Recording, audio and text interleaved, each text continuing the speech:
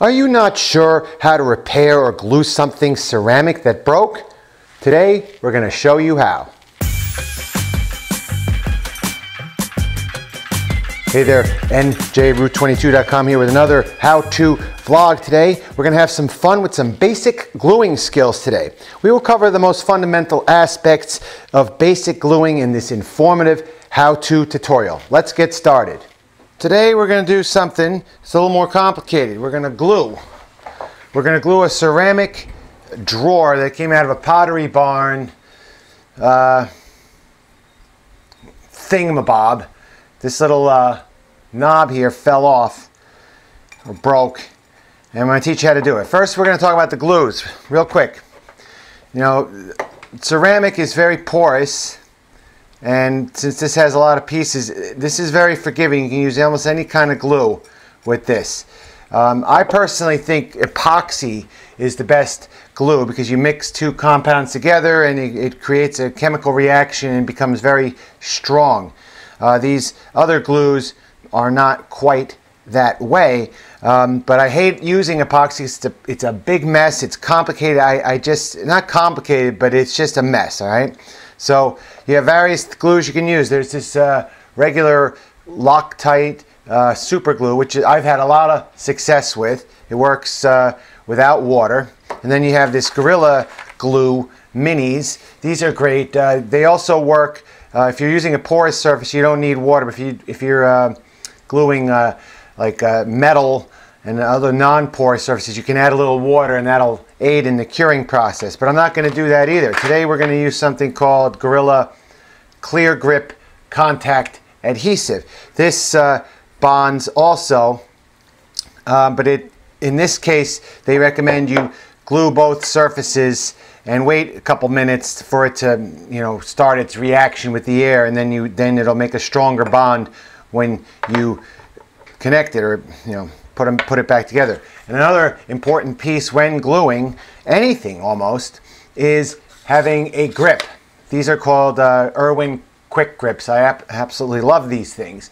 I have a lot of them. You can never have enough. Keep them in all your work areas in your house and you'll never go running around for them. But what I like to do is I like to test the grip first, just to go through the motions here. So when you're using something round like this, it can be a little tricky and a little wobbly. So I like to go through the motions first just to make sure it's in, and then basically just go through a dry run with literally a dry run with no glue on it, and just see there you go. I'm kind of happy with the way that came out. And always use a bigger grip than you really need because you'll have more surface area on these little pads. So that the dry run seems to work. So what I'm going to do now, real quick, is I'm going to put glue on both surfaces to get it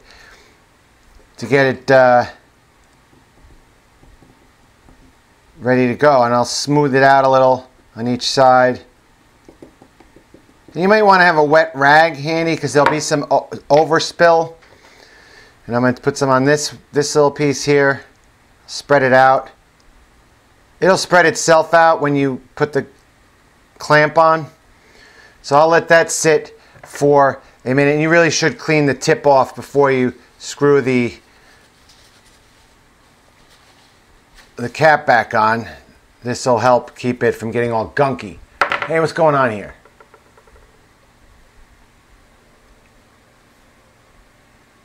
I hate this lens. I'm using it only because of the light situation now, but the lens is no good.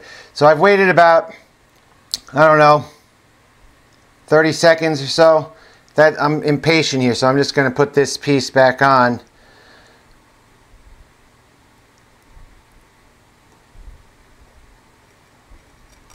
Once I think that it has once it's in correctly, I'm going to wipe a little bit of the extra glue off before I put the clamp on because I have room. I really hate this camera lens, but I'm going to make sure it's set in pretty good. You should use a wet rag really, but I don't really care. This is not mine. So I'm going to set it so it's perfect and there's no once I think I didn't clean it good enough.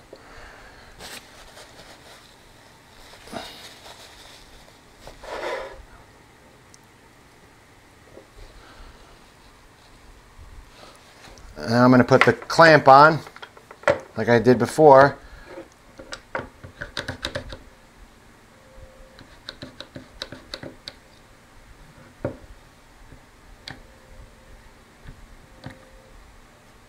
Worst lens ever, really. Okay, so that's all set now. And I'll let that dry for, the instructions say a couple hours, but I think it cures within 24. So this little piece will be just like new.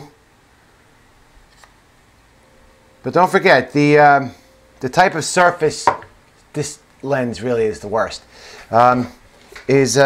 will dictate what kind of glue you use. I'm going to change the lens for my next video, which is going to be fixing a battery tester. So if you like, please hit the subscribe button and all these bells and all that, and I'll see you on the next video. Have a nice day.